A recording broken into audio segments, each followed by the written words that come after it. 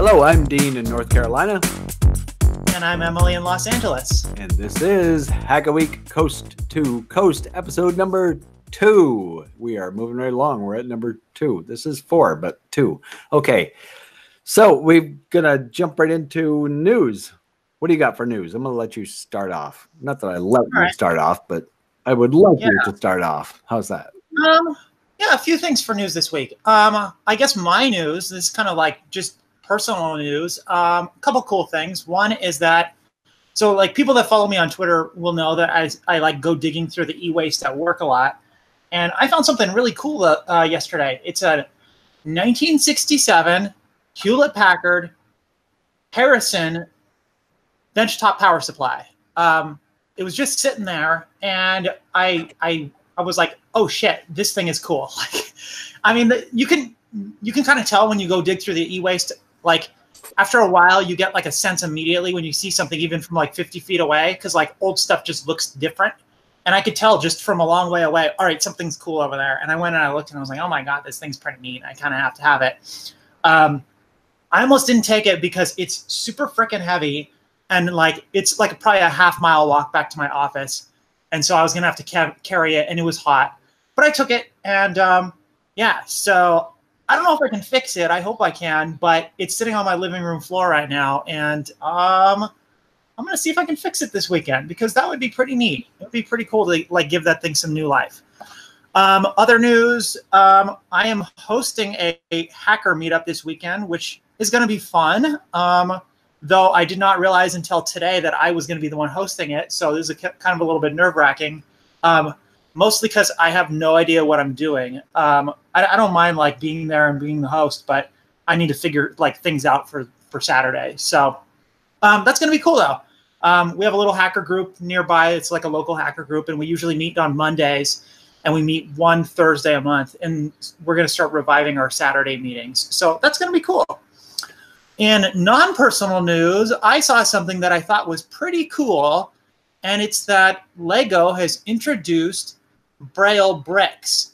And so, you know, like everyone knows, like, you know, Legos have those little bumps on top that they use to latch to the other bricks. And I guess someone at Lego thought to themselves, like, hey, like these little bumps, like Braille bumps, like let's put them together. And I think that's pretty cool. They unveiled. Brilliant. That's really cool. Yeah, really cool.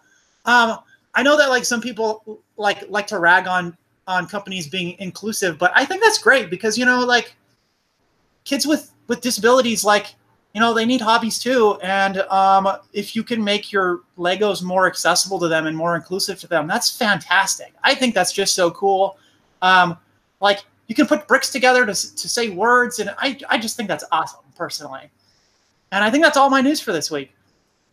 Well, that's pretty cool. I like the idea of that because, you know, those people still have kids and adults still have creative minds. Mm-hmm. And playing around with Legos, I'm sure blind people work a lot by feel with that. And I'll bet if you went Googling it, you'd probably find a whole bunch of stuff that blind people have done with Legos. I bet you, yeah. Probably in some interesting ways too, because then you get to see how they're seeing it by the way they feel it. And if you add the Braille aspect to it, that's even cooler still. And the neat thing about that is there's a little bit of ownership in it, in that people like you and me that don't even know how to read Braille, they know what's going on with the thing they built and what it says, and we don't. So that's kind of neat. I like the idea of that. Yeah. And, you know, sorry to interrupt. You know, no, it's okay. There are blind people that are makers, and I don't know if you've ever seen him. There's a guy on YouTube called the Blind Wood Turner, and he uses a lathe. He's blind, and he uses a lathe, and he turns like really beautiful objects. And like people might think like, oh well, like how could you even do that? But it's so tactile, right? Like using a lathe is so tactile. You're like feeling the tools digging into your work. You're feeling how like the shape feels in your hands. Like you can like, I mean, I don't know about you, but like if I'm sanding wood, like I touch it to see if it's smooth rather than like look at it, because it's way easier to. Yeah. I close my eyes when I'm working on stuff like that on purpose, because then you've got more of a your brain, you're turning off the visual cortex in your brain and relying more on what you feel. I do that all the time with stuff. Yeah. So he's fantastic. If anyone out there listening has not ever seen The Blind Woodturner, go check him out. It's so cool to watch him work, and he does such amazing work. So that's a big thumbs up from me for his channel. I'll have to check that out. That sounds really interesting. Yeah. So some interesting things I noted this week. I read the news a lot, try to pay attention to the stuff that matters to me, like technology, not all the BS.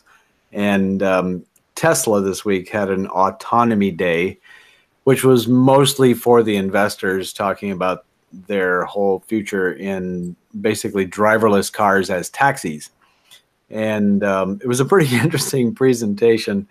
And I mean, Emily and I have talked about this, how Elon Musk is a funny guy. He just kind of says what he wants to say, no matter what. And he's not your typical CEO or whatever it may be.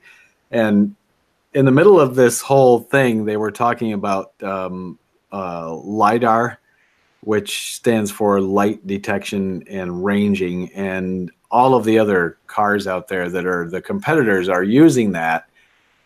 And the way I look at it, that's a nice backup. It's a nice extra thing to have. And he says, well, it's just more stuff in the system that has to be maintained, and there's more, software has to address that, et cetera. It's a more of a load on the system. They're trying to be more simplistic about it and using other things besides that, and basically trying to make the car see the way a person does and creating a neural network. And that's fine. That's a way to approach it. I kind of see LIDAR as, he calls it a crutch, and he actually called it, and I'm quoting, friggin' stupid.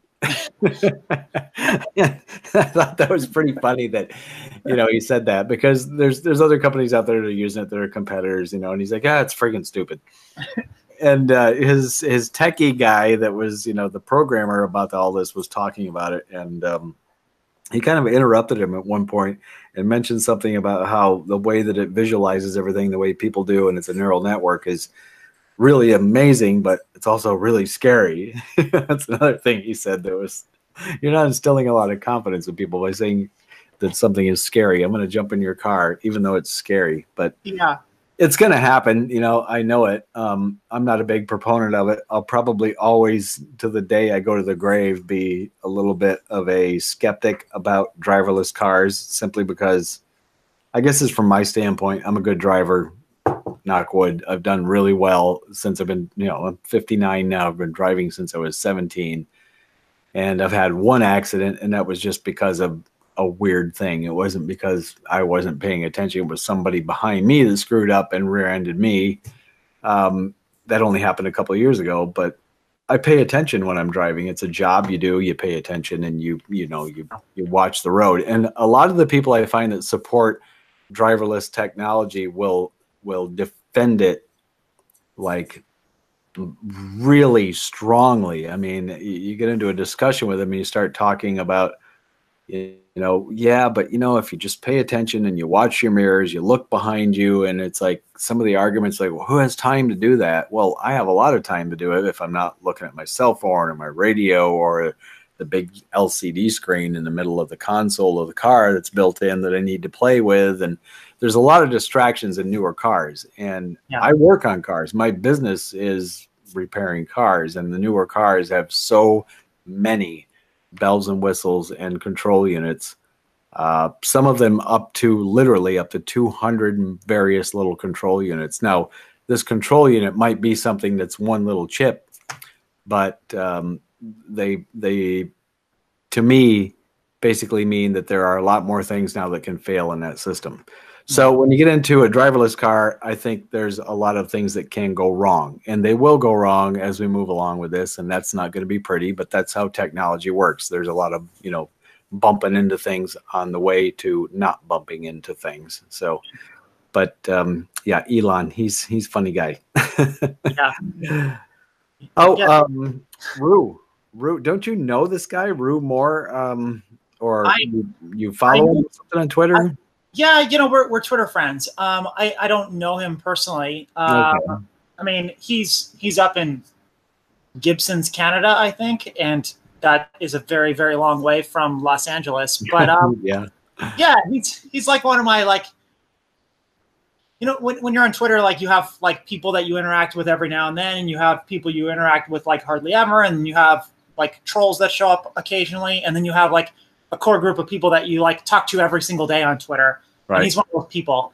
And he really has stood out for me because he is like, his brain is just so full of crazy amounts of knowledge, and like he can put things together on the fly. Like I'll be working on a project and I'll be like, this one thing isn't working, and he'll like tweet at me. He'll be like, 1 second, and then like 5 minutes later, he's built a thing like on his breadboard that like this is my problem. You know? That's great.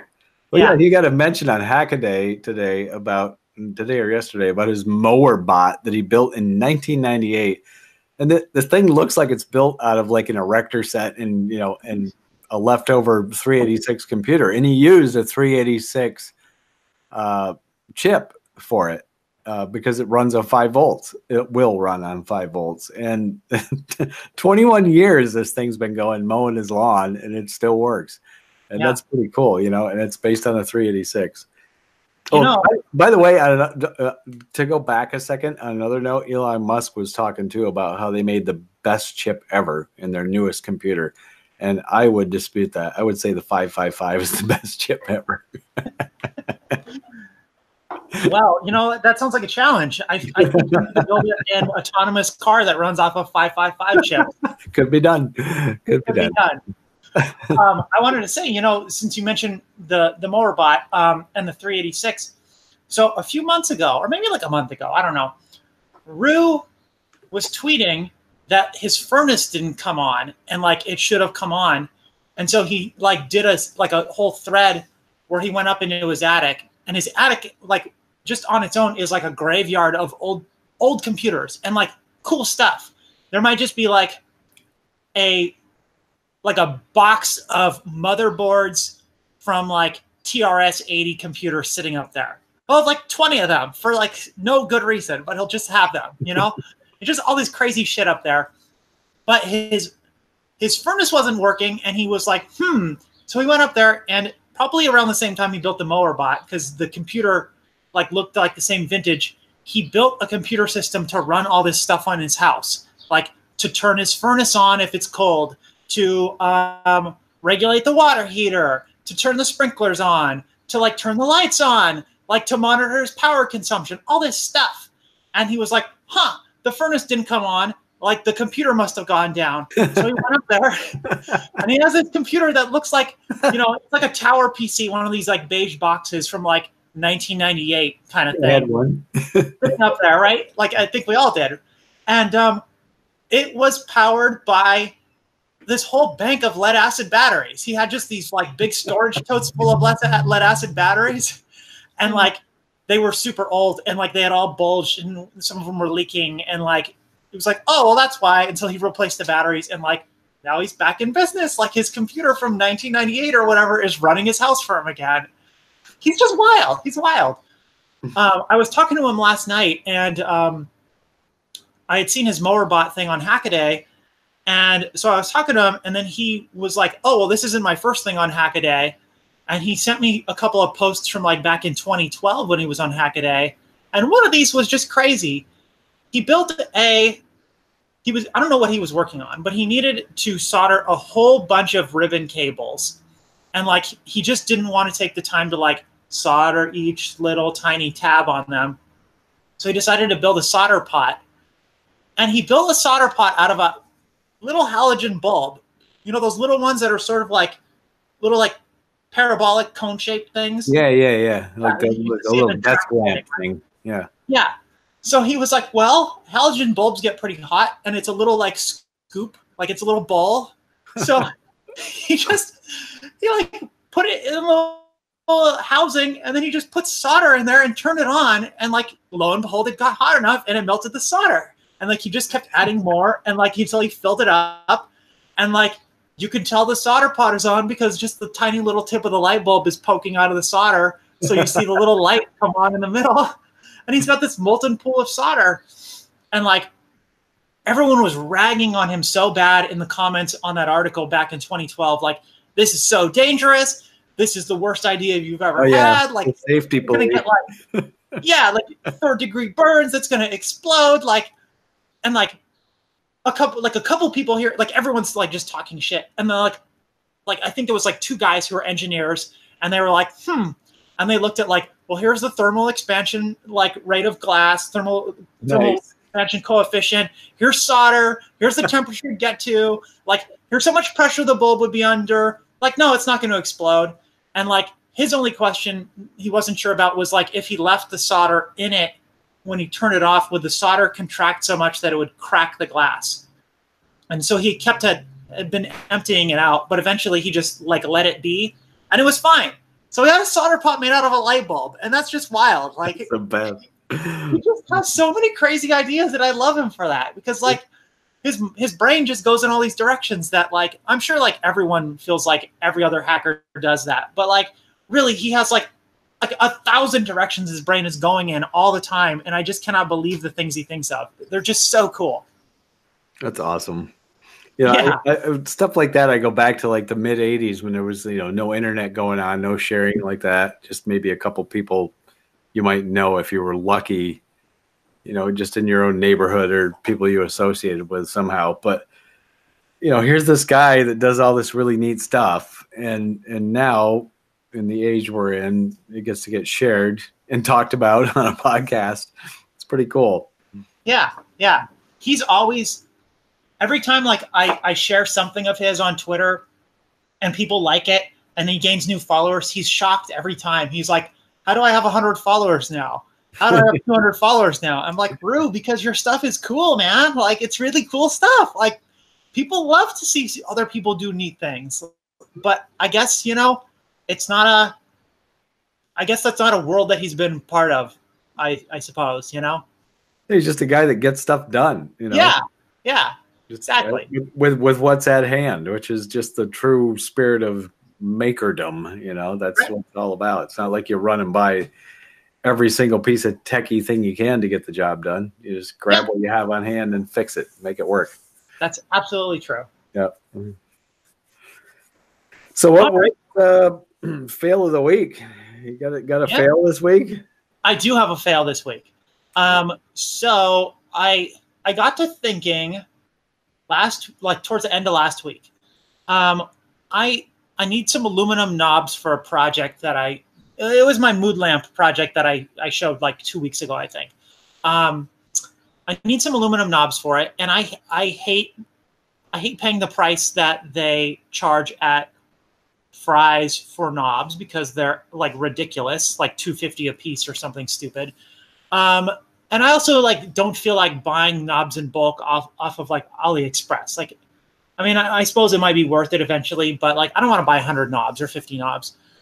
But I found in the e-waste last week also a bunch of aluminum bar stock that's probably like, I don't know, a little over 1 inch in diameter. And they're like, that's cool. Yeah, right. Aluminum bar stock. And they're like, each bar is like 4 feet long. And I grabbed 5 of them. So I was like, oh, maybe I can make knobs out of this. Now, at my job, we have a machine shop, and I am able to use it. So I could go down there and use it and make my knobs down there, but like it's only open during work hours, and so like I would have to take time out of my duties as a writer, writing my press releases and stuff, and go down to the machine shop. And like every time I go down to the machine shop and I think like, oh, I should be done quickly. This will be like 45 minutes. It's like, no, it took me 3 hours, right? Like set up, like check your measurements, like, oh, screw up, like make that part again. Like, well, there went 3 hours of my day. So I was like, well, maybe I can just do this at home. I don't have a metal lathe yet. I have some friends giving me a Logan lathe, but I just haven't found room for it. But I do have a wood lathe. And I was like, well, you can cut aluminum on a wood bandsaw. Maybe you can cut aluminum on a wood lathe. So let me try this. Yeah, why not? And so I watched some videos and like, hey, people are doing it. I'm like, all right, I'm going to try it. And I was going to make really simple knobs, just basically like cylinders. So it was going to just be like some parting cuts, just part, like chamfer the corners or chamfer the edges. But oh my God, like I was out there like using the parting tool for like 20 minutes and I couldn't even get through 1 inch of aluminum. like I got almost all the way through, but it was like 20 minutes for one cut. And it's one of those like operations where you're just like, oh, gritting your teeth and grimacing and like sweating the whole time. Cause it's not like chattering like crazy. Right. Just chattering and awful. And I'm just like, oh geez, this is terrible. So like, yes, it is possible, but I just decided this is not worth it. I saw some people do really good work, but they had like essentially like woodworking lathe tool handles, but with like carbide bits on the end. So like it makes a huge difference. Yeah. Yeah. Like carbide bits or high speed steel and like cut to the right geometry for cutting metal. And like in that case, it worked. And like I saw one guy make some really nice like teardrop like Christmas ornaments, but like not me, not using my like shitty little lathe, not using my shitty like cheapo like tools. Like that was not going to happen. So that was my fail of the week. But it was a good attempt. I mean, what the hell? You give it a shot. Try it. Yeah, I mean, if it had worked, then that would have like saved me. Like, oh, I can make some very limited stuff on my wood lathe. Yeah. So it was worth a shot. Well, like you said, you probably could if you had some carbide tips on the stuff. But it's like cutting wood and cutting metal is so different. You're shaving off little chunks of wood as opposed to shearing off metal. Yeah. Which is a whole different thing. The way it's peeling off from the part onto the carbide or high-speed steel, it's curling up and turning into a chip as it comes off. And the way that the tools are cut for a wood lathe they're just not made for that. But I saw some of the video you put on Twitter, and I mean it wasn't bad. It was trying to work. It was getting there, but I'm sure the noise was pretty annoying, because that's the thing with parting off stuff with my belt driven lathe. Just drives me nuts because it just gets singing at like about a 3,500 4,000 hertz scream that just you put on the earmuffs and just I can do this, I can make it through this. It's no fun. Let me see if I can pull up that video. I think I have it somewhere here handy, because like people should have some idea how awful this was, because it was pretty bad. And I don't know. I might want to revisit it if like I might maybe like go ahead and like spring for some tools that I could use with it, maybe, because it's kind of intriguing. I just don't know. I mean, you could get like a chunk of high speed steel and then grind it to shape. Just read up on what the shape of it has to be just for a parting tool. Yeah. It's not too complicated, which I noticed, by the way, a lot of people were offering advice on Twitter of what the angle needed to be and the speed and et cetera, et cetera. And I was kind of like, yeah, but it's a wood lathe. Right. All right. So wood lathe. I'm gonna bring it up here. Yeah. So there's the noise. That's the noise. Ah, I know that noise. Yeah, it's a terrible noise.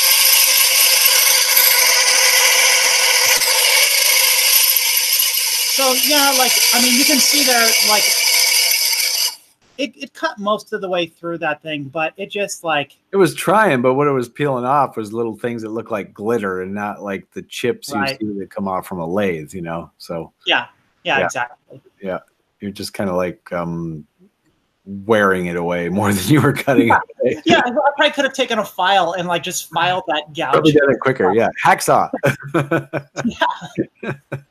Just get it done. Yeah. So personally, I don't have a fail of the week, but I am going to call a fail of the week on Samsung for their Galaxy Fold phone, which what a disaster, right? When I read about this thing a couple months ago, I went, that is going to so not work, because they had their little thing where it was folding it back and forth a million times or whatever in their test lab. And I'm like, well, that's in a perfect world. You're just opening it and closing it. It's not a person doing it. It's not out in the grit and grime and day-to-day world of, everything that can get into it. And I knew it was going to fail. It just was not going to work, because one, you're folding an OLED screen in half, and it's intended to be left with a little bit of a radius on the fold, not a fold like a piece of paper fold. Obviously, that wouldn't work. Yeah. And so when I saw that, I'm like, this thing's just waiting to fail. But It failed, from what I can gather, mostly because it looked like it had one of those peelable protective layers on it, which I think you and I both love to peel those off. I just did that this weekend at my vacation rental, by the way, on a microwave oven, which was really fun. And people were doing that. They thought, oh, this looks like it's a protective layer. I guess I'll peel it off. Well, it turned out that that wasn't supposed to be peeled off, and that's partly what made it fail. But iFixit had a fail on their device that looked more like something got behind it at the fold point and kind of infiltrated in between whatever the substrate was in the OLED and started to make like a blister kind of a thing going on. So, you know, Samsung is, of course, doing whatever they can do to try to fix it. But, yeah, it failed, and I kind of knew it would. And, you know, the other thing, too, is it's like nearly a $2,000 phone, which to me is just like, okay, that's like got to be like the pinnacle of ridiculousness to pay for a phone. Right. So you can get it out and go, look at this giant screen I have. We'll just carry around an iPad, you know, same thing. I mean, and it doesn't fold up. So, you know, in honor of that, today I did a quickie video at work with this old Galaxy S3 that I found in a car that was in the trunk of a car that this guy brought into me to work on that he had just bought. There was a bunch of junk in the trunk. And you know, he didn't want any of it, so I was throwing it all away, and I had it in the trash. And today I came back from lunch and remembered, wait a minute, there's that Galaxy S3 in there. I could do a really cool little spoof video of how to make a Galaxy S3 fold. And so I just put it in the vise and folded it in half, you know, and talked about it like it was kind of a real thing you could do. And, you know, it was kind of funny. Some of my YouTube viewers didn't like it, but some did. Wow. And, you know, I thought it was great. Please, everybody. There was one person said, I don't like this channel. I don't like this. I'm not sure where this channel is going, but I can tell you I don't like it. And so my reply to that was like, hey, it's humor. That's how it goes sometimes. It's not all serious stuff, you know. Yeah. Gotta have a little fun. Some people don't know how to have fun.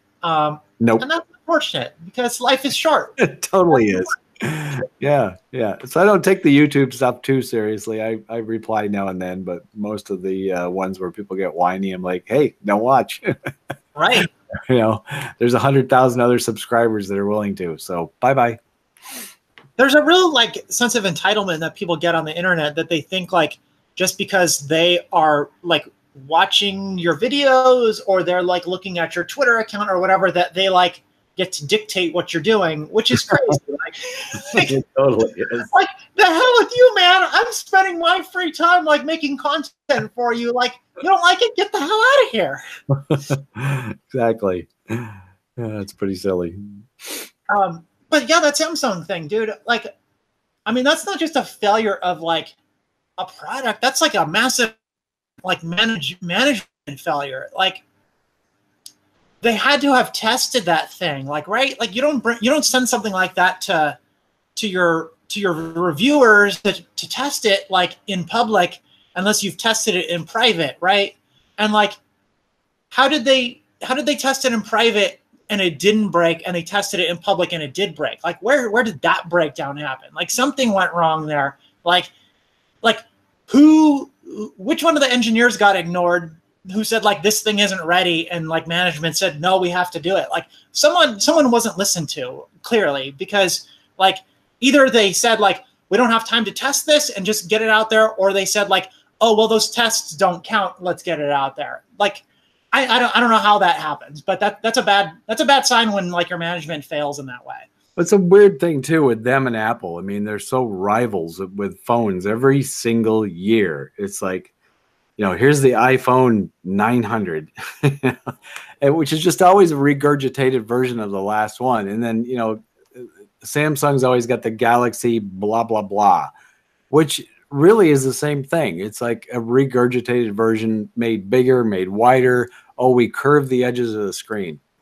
So how does that benefit me? How does a curved edge to my screen make my experience with your device any better?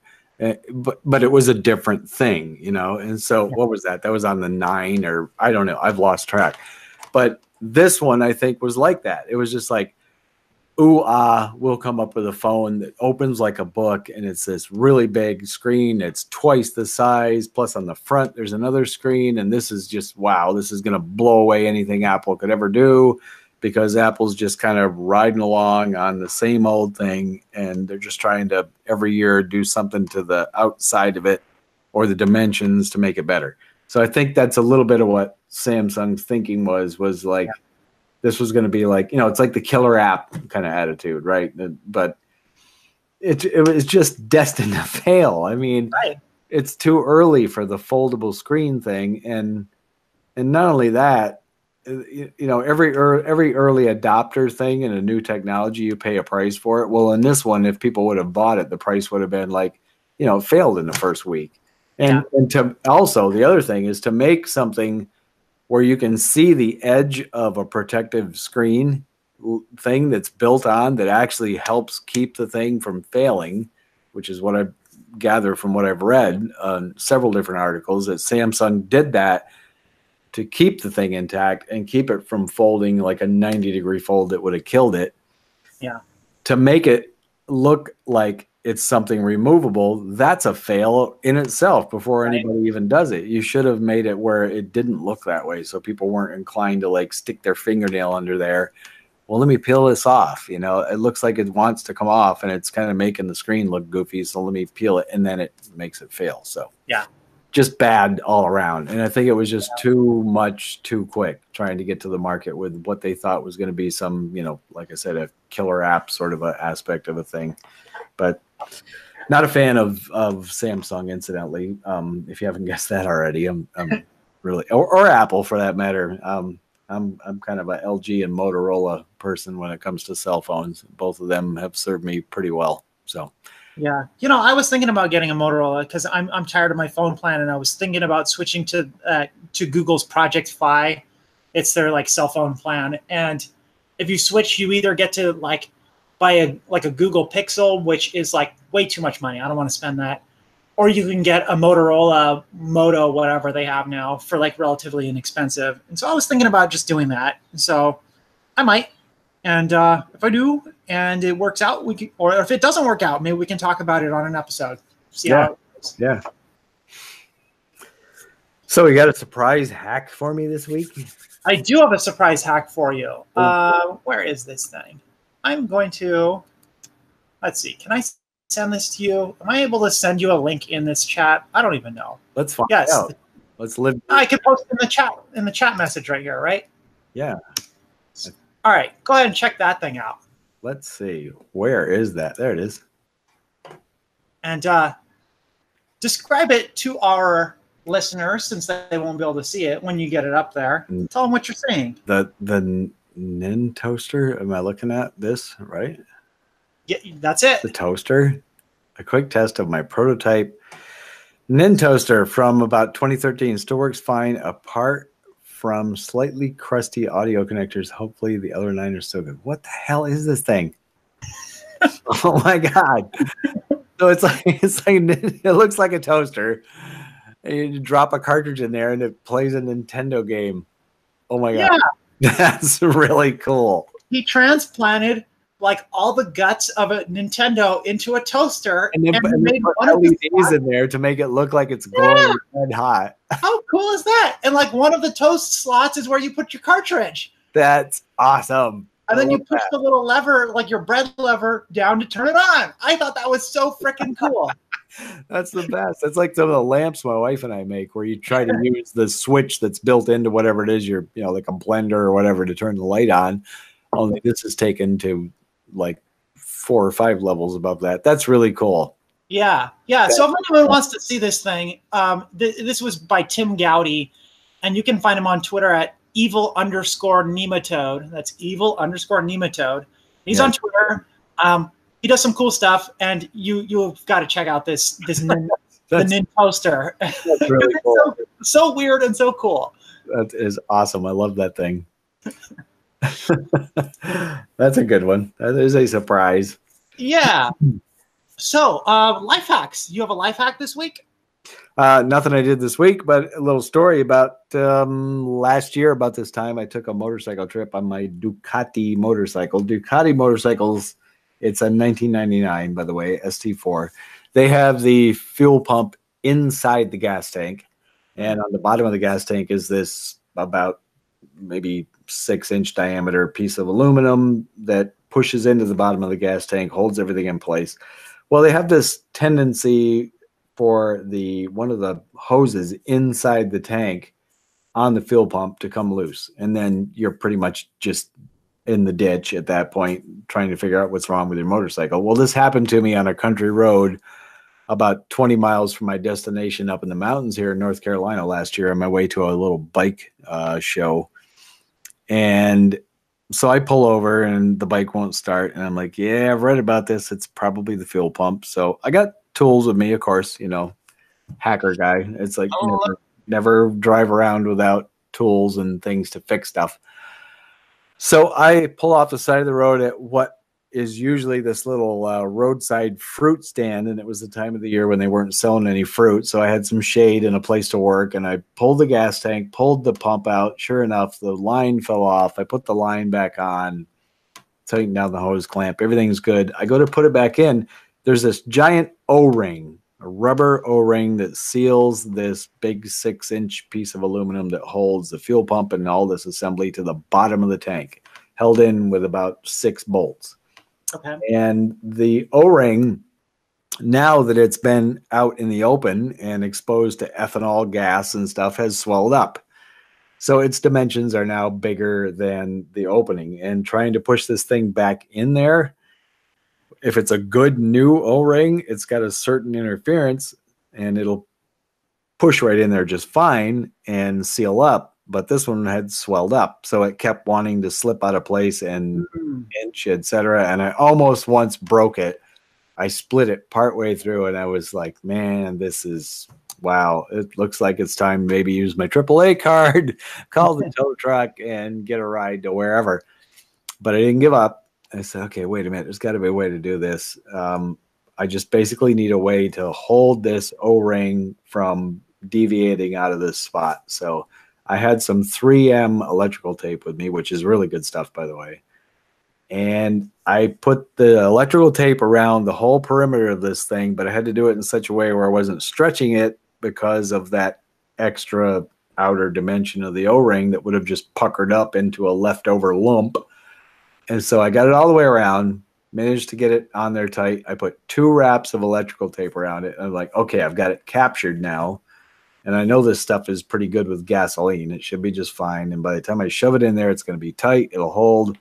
So I try to push it in. It doesn't want to go. I said, okay, I need some sort of a slippery lubricant thing. What have I got? What have I got? What have I got? I couldn't find anything. And I went, oh, wait a minute. In my little pack in the back, I get out some of my Old Spice deodorant, which is kind of a weird, I don't know what that stuff's made of. What is that? Wax? I don't know. The stuff that deodorant is made of. Some sort of a gelatinous goo. All I know it was slippery. So I rubbed a bunch of that around the outside and thunk, it went right in, put the bolts back in, fired the bike up, checked it, no leaks, drove about 20 miles, stopping at traffic lights, every traffic light, peeked underneath the tank, no leaks.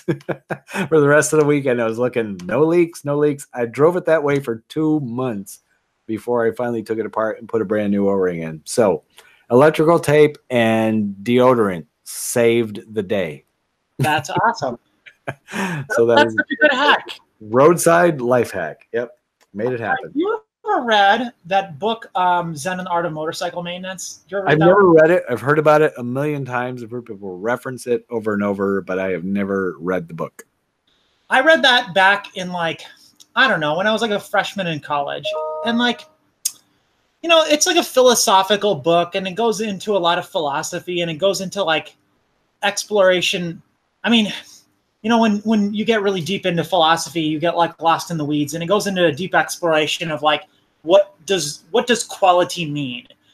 When something is quality. And actually the sort of idea is that the narrator was a philosopher, and he actually went crazy while pondering the idea of quality, and he ended up in a mental hospital for a while, and he got out and he's trying to put his life back together. and he's on a motorcycle trip with his kid.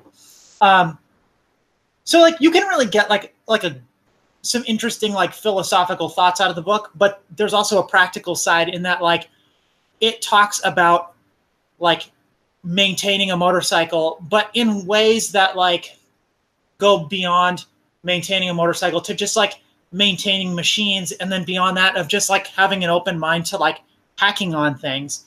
And there's examples because he and his son go on this motorcycle trip with this couple that are like family friends, and like the couple, they're the kind of people that are like, if there's something wrong with my motorcycle, I take it to a mechanic and have the mechanic fix it. You know, I don't understand how it works. I don't want to know how it works. I just want to ride my motorcycle. And the narrator is the kind of guy that's like, well, something's broken, I'm going to fix it.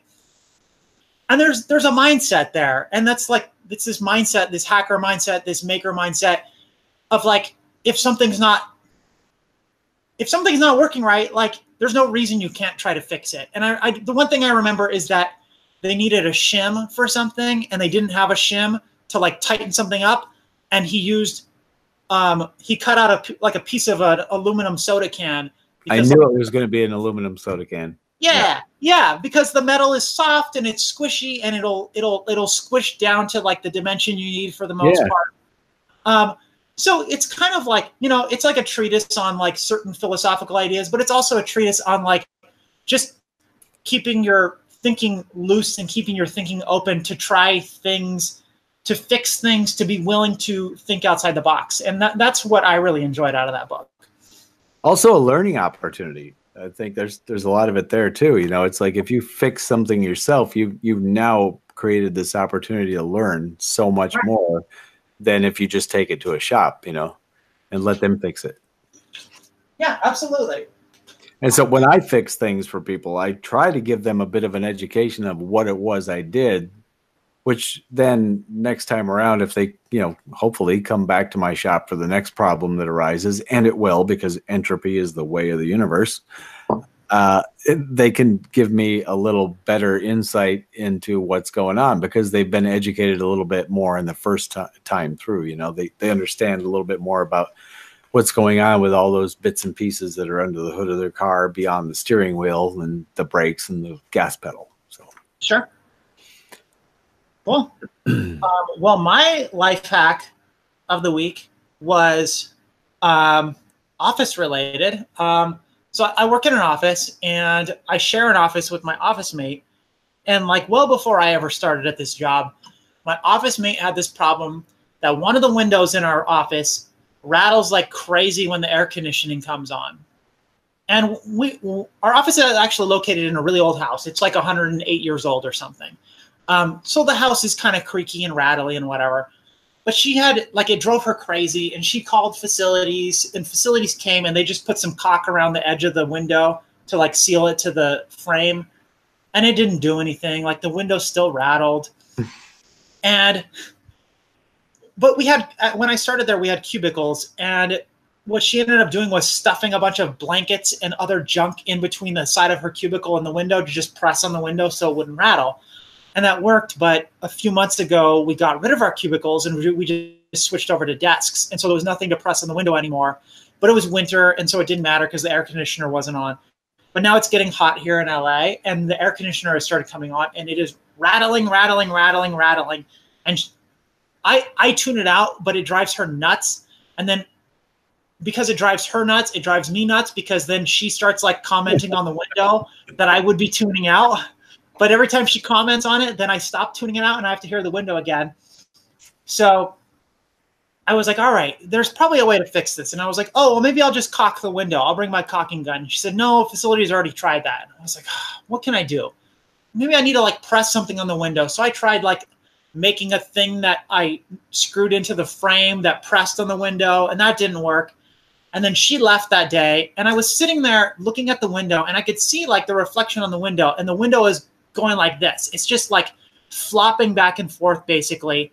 And I was like, man, that window is really flexing both directions. And then it occurred to me, like, it looks like the air conditioner, whatever frequency it's vibrating at, is hitting like the harmonic frequency of the window. Like and the window's just picking it up. Like, it's like that bridge across the Tacoma Narrows that did that woo woo thing, like before it collapsed back in the 50s or what, or 60s. I don't remember. You know, you get like right in the right harmonics for something, and it really goes. Yeah, like a wine glass. It's a standing wave. Yeah. Right. Like you sing at the right pitch and you can make a wine glass fracture. And so I was looking at it and I was like, okay, like what can I do about that? And I was like, you know, I can't change the size of the window. The size of the window is set, but you can change the harmonic frequency by changing the mass, like because there's more mass to move back and forth. So I was like, all right, I have an idea. And I grabbed this book. It belonged to a person who no longer works there. He wrote a book and he left some of them lying around. And I scotch taped this book to the center of the window. It's a pretty hefty book. I just taped it to the middle of the window because I was like, I'm going to add some mass to this window. And that'll change the harmonic frequency of this window enough that it won't be in tune with the air conditioner anymore. And it totally worked. Like, it totally worked. Like, I taped it up there. And I stepped back, and it wasn't shaking anymore, and it wasn't rattling. And now we just have this book in the middle of the window, and I'll bring that up because it's kind of hilarious. Physics is a beautiful thing. Isn't it? It is so good. Yeah, what you did is not unlike what they did on some World War II fighter airplanes when they would dive in and then come up out of a dive at really high speeds. The ailerons would flutter. Back and forth. And so they added like a bar to the end of them and put a weight on the end of the bar. And then what you've got now is it's a little bit different concept, but it had a longer moment of inertia so that it couldn't move back and forth at the same, you know, frequency as fast because it had to move a greater mass of material. So same thing, you're changing its harmonic frequency that it wants to resonate at. Right. So here's the book. And I love the title. It's Destination Mars. Yeah, thank you, Rod Pyle. I know this wasn't what you intended your book to be used for, but like it's really helping us out, buddy. So like, thank you. Freaking worked. That's like, I'm gonna vote that life hack of the year so far. That's a good one. That one's awesome. Wow. Yeah, I was pretty happy that worked out. Yep. But you just love that kind of stuff. You just get a big grin on your face when you solve a problem like that because it's so simple, you know. But you know, the facilities is coming over and putting caulk on the window. Yeah, that's going to help. Yeah, because you're not applying science, you know. So there you go. It's all about trying to apply science and physics and being a smarty pants. Yeah, you know. And so there you go. It's awesome. Yeah, being smart has its advantages. Yeah, sometimes it does. And sometimes ignorance is bliss. So there's that too. Yep, that's true as well. So what do you got going on for projects this week? Projects. Made some progress on anything, or I haven't. Yeah. I think I mentioned in our last 2 episodes that my friend Roger and I were working on a vacuum fluorescent display. Yeah. And so what I did with that this past week was that we wanted to power everything off of one power supply because it was our usual cluster F of stuff to power this thing up. We had a 30-volt power supply from a printer to power the grids and the plates. We had the original transformer from the thing I took the display out of that was heating the filament, and then we had a 5-volt power supply to power the PIC. And it was like, well, this is too much. Like we would like to reduce this down to like one power supply. So I managed to get the power supply to power both the filament and then to supply the 30 volts we needed for the grids and plates. I scavenged some things off this original like timer tuner thing. I pulled out some full bridge rectifiers and some capacitors. And I rectified one of the outputs from the transformer I scavenged. And it was like 24 volts AC coming out. And once I rectified it and smoothed it, I was getting like 29.9 something volts like DC, which was just perfect for powering the grids and the plates. And then I was like, all right, well, I really want to get, I want to be able to power the PIC off this thing as well. And my friend Roger had he bought these things off of, I don't know, Amazon, I think, and they're these little DC to DC converters, little buck converters that'll take anything from 28 volts and turn it down to 5 volts. And he had one of these, so I rectified another output, and it was like the 17 volts AC output. I rectified that, and it brought it up to 24 volts, which was within range for the buck converter. And so I hooked that up, and like, lo and behold, now we had power for the filament, and we had power to bias the filament, and we had power for the grids and plates, and we had power for the pick. And so it's all running off one power supply, which was awesome. Cool. Yeah, really cool. We have like one issue to figure out, and I don't know what it is, and we're gonna have to do some troubleshooting, but there's one of the plates, like one of the segments on the plates, when it turns on, all the other segments work, but when you turn it off, none of the other segments work, and it shouldn't be working that way according to our circuitry. So I don't know what's up, but we're gonna have to troubleshoot that. So that'll probably, I don't know, maybe on Saturday we'll work on that, since we're having the hacker meetup on Saturday. And then I'm back to working on some of my projects that involve bones, and I've got one of them right here. So these are some deer leg bones, and I've had these, I don't know, for like a year or something, but I articulated them using some brass rods. I drilled some holes through the bones and attached some brass rods and some springs. And so the springs are acting kind of like tendons, and so they hold the joint together, and the joint moves. And this is for one of my projects that uses bones and electronics, and it's going to have, for people that follow me on Twitter, I have this little cathode ray tube from a camcorder viewfinder. It's a little round screen, and I'm running a Raspberry Pi with it to display an eyeball that looks around. And so I'm going to put that out on the end of this arm thing that I've made, and it's going to look around. And you sent me something that's awesome for this, because the screen for this cathode ray tube is tiny. It's like the size of a dime. It's really little, which is pretty neat, but like, it's small, and I kind of want to make the eye bigger. And you sent me some really cool lenses that I think you said you got out of a slide projector, right? Yeah, they were out of a 3M slide projector, in fact. Cool. Thrift store find. Yeah. So good. You sent me two. One was glass, and it's really big and hefty, and the other one is like acrylic, and it's a lot lighter. And I'm going to end up using the acrylic one because the glass one weighs so much that it makes this thing just go like all the way to the ground. But the acrylic one is light enough that it fits on there without like making it sag. So I'm going to use the acrylic one, and it looks super cool. It like magnifies it nicely, and since like it's got like an eye vibe to it, because it's like a big bulgy lens with a big round front, so it kind of just emphasizes the eye-ness of this thing. So I think it's going to work out great, and thank you.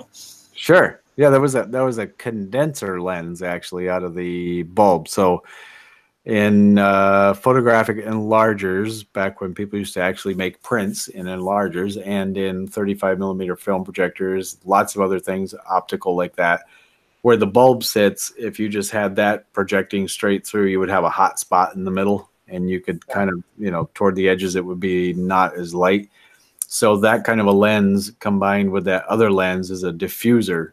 It's like a diffuser condenser. So it scatters the light out and then brings it back in to kind of a cylindrical, coherent beam, so to speak. So it's all got the same luminosity all the way out toward the edges. So it's basically a condenser lens. But yeah, I looked at that and thought that would be pretty neat to use for that. So chucked it in a little package and sent it off. So that's cool. I'm glad it worked. Yeah, that'll be great. What about you? What are you working on? Well, I haven't actually got into the shop to do anything, but the way I work with projects, a lot of times I come up with an idea. The mechanical tremolo, we talked about that last episode. And this is the way it went with the Automata music sequencer that I entered in that 3D printed Hackaday contest thing with the gears and pulleys thing and won a prize. I'll start thinking about a thing, and the best time of day for me to actually formulate on how I'm going to do something is when I'm falling asleep at night. So as I'm falling asleep, a lot of times everything just turns off, and then I'll just in my mind's eye visualize, like if it's almost like I've got Google SketchUp or AutoCAD going in my head, and I can actually model in 3D in my head how to build a thing, and then I'll get on the computer at a later time and actually model that, and I can kind of see it in my mind's eye, and I can think ahead and see like, oh, well, this has to have this much rotating space, so I need to move it up to here. So that's kind of the work I've got done in the last week is thinking about how I'm going to build this thing. And I've got in my head an idea of a couple of parts I need to pretty much put together in SketchUp, which is pretty simple and easy to use. I like SketchUp. And I'll probably get something 3D printed on it before next week, at least get a start on it. And took a little mini vacation this week for 3 days to Asheville, North Carolina. And of course, when we're up there, we always hit up a few old antique shops. And there's like 6 or 7 Goodwills in this town. And nice. Went to one of them and found actually on here on YouTube, I can show it, this little Sony camcorder. It's a handy cam, but it uses a mini disc, which is neat. Yeah, that's pretty unusual. It's the first one I've ever seen. And you know, in hindsight, I should have looked around on the shelf more for the power supply, because this thing's got Sony. I'm rolling my eyes now. Sony's got a lot of proprietary crap going on with their stuff. They they're the worst about that. They are. They got this 3-terminal DC input power supply. What's the third terminal? I have played around with every combination of 6 to 9 volts on these 3 terminals that I can find, and I can't get this thing to come on. If I tap into the battery, I can get it to power up and come up with a screen, and then the screen goes, can't run off this battery, and it shuts down. And I'm sure that 3rd terminal is a feedback thing going to some microprocessor that's reading the voltage on the battery and going, okay, yeah, I'm going to let you run, but if I get to this certain voltage, I'm going to put up a warning. So what I'm going to have to do is get on eBay and see if I can find a power supply for this to start with. And bottom line, once I do that, then I can get in here after all that BS and find out in the circuitry inside just what the power is that goes to the little LCD monitor that's built into the eyepiece. And it's got this nifty little about 1-inch diameter lens. And so the whole thing, if you just look at the lens and the eyepiece, is about 4 inches long and maybe 1 inch in diameter. What I want to do is hack that part out of this camera and put it on like kind of a head piece, like a hat or glasses that I can wear. And I want to take it to Maker Faire. And cool. I want to put the lens, the camera on one side and the lens on the other. And hopefully I can make it where I can use the zoom feature. And then like you did, I want to put a big fat lens in front of that LCD screen to really kind of bring out that screen so that when I walk up to people, they see that. And then in my pocket, I can have the zoom button. And so I can look at people, I can zoom in on their face. And when they're looking at me, they're seeing their own image on the side of the screen. So it's like, as you interact with me, you're seeing yourself as I see you. And you know, that'd be one of those neat kind of walk around hacks at Maker Faire Bay Area, which could be a lot of fun. So, well, I mean, I gotta have something to carry around with me, right? Sure. Lisa suggested audio, man. I'm like, nah, too prone to damage. And actually getting that thing through TSA could be kind of fun too. I don't know. Right. They don't have much of a sense of humor, so I don't think so. So hey, that's about it. I don't know if you're planning on keeping the battery for that camcorder or not, but if you're not and you're willing to tear the battery down, that might be a little bit enlightening. Sometimes those kind of batteries, the 3rd terminal, so occasionally like on my Nikon camera, it's weird that they have like the 3 terminals are just different spots in the battery. It's sort of like center tapped. But a lot of times those kind of rechargeable batteries, the 3rd terminal is a thermistor. Yeah. And yeah. And it's just to make sure like the thing is reading to make sure that the battery's not getting too hot. So if you're going to if you don't need the battery and you can tear it down, it might be enlightening to look and see like if it's just a thermistor, you can sometimes trick devices into running off a power supply by putting like, usually it's like a 10K resistor in place of where the thermistor would be. So you can just hook up your power and then just like bridge across the third terminal to whichever other terminal with a resistor and it'll run. Yeah, I can try that and see if it powers up and stays powered up. Because that's the first thing I did was tap into the battery terminals to see if I could make it run. And it did for, 5 seconds, just teased me. And then Sony. Yeah, they've been like that for a long time. Well, I think we're getting pretty close to wrapping up here. It's we're at about the 1 hour mark. Incidentally, we are all over the place now on podcast. We've uploaded our podcast to anchor.com, which then aggregates it out. And let me read the list here of where we are now. We're on Radio Public. We are on Google Podcasts, Breaker, Spotify, Stitcher, and as of today, Apple Podcasts. Also on SoundCloud and YouTube. And you can find us on all those places. So if you are wherever you want to be, that's where we are. Much. If you like what we're doing, you can subscribe on probably just about any of those and here on YouTube. And if you share it, we've come up with a hashtag we'd like you to use, HAWC2C, with the number 2 in there, which is Hackaweek Coast2Coast. That's right. And you know what? If you have a life hack of the week or a fail of the week and you'd like to share it with us, go ahead and use that hashtag and we will talk about it on one of our episodes. Sure. Just put it up on Twitter somewhere and, find us on Twitter. I am at Hackaweek and Emily is at MLE_online. Yep. So send either one of us a message or hashtag it with that HAWC2C if you got a question, whatever. And we're going to have some guests coming up. We got a few people lined up that I have spoken with that are going to be a lot of fun to talk to. Awesome. So be sure to tune in again, and we will be back. We're loving this. It's a lot of fun. So I guess that's about it for this week. So you know what we always say. Till next time. Keep on hacking. All right. Bye, Emily. Bye.